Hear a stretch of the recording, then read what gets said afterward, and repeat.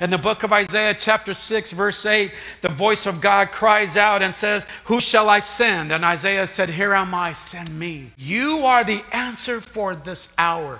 You are the answer for this day. Why? Because you carry the hope of glory in you. There's so much talk today about carriers. And we all know what that's talking about, right? Well, he's a carrier, she's a carrier of the pandemic, of the virus.